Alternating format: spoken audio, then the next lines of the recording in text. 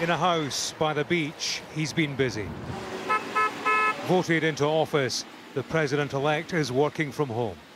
In between calls from world leaders, Donald Trump is drafting a presidency, its policy and personnel.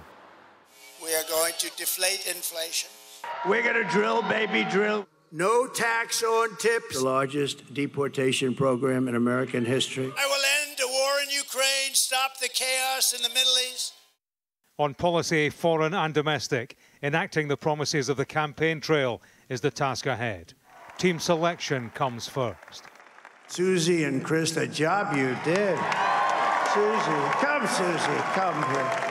Susie Wiles, the campaign manager who stood on the victory stage, is seen as a front-runner to be Donald Trump's chief of staff. She would be the first female to occupy that position. Speculation over a presidential team broadens to include names from Trump's political past and the influencers who shaped his comeback. None more influential than Elon Musk, the billionaire who put millions into the campaign and got put in the family photo. What's in it for him is the question to be answered.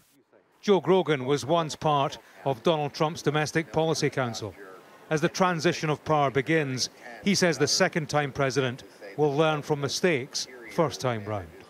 He did make some personnel selections that turned out to not be ideal, and he hired some people that were very disloyal and were not in it for the success of the country or for him, and frankly thought that they were more important than the President of the United States.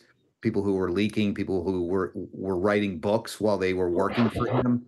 And I think he's going to be much more careful this time.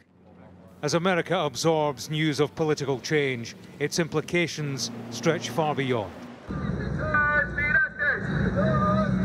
This was a group of migrants in Mexico heading for the US border. Trump's stated plan is for a mass deportation of migrants who've already made the trip.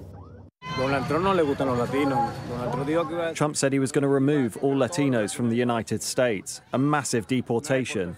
So now it's going to be harder to get in. At Mar-a-Lago, the word from inside is of a different Donald Trump. Sources close to Donald Trump say there's been little to no talk of the prosecutors who've brought cases against him. The bitterness has gone, they say, partly because the law benefits him in terms of the non-prosecution of a president.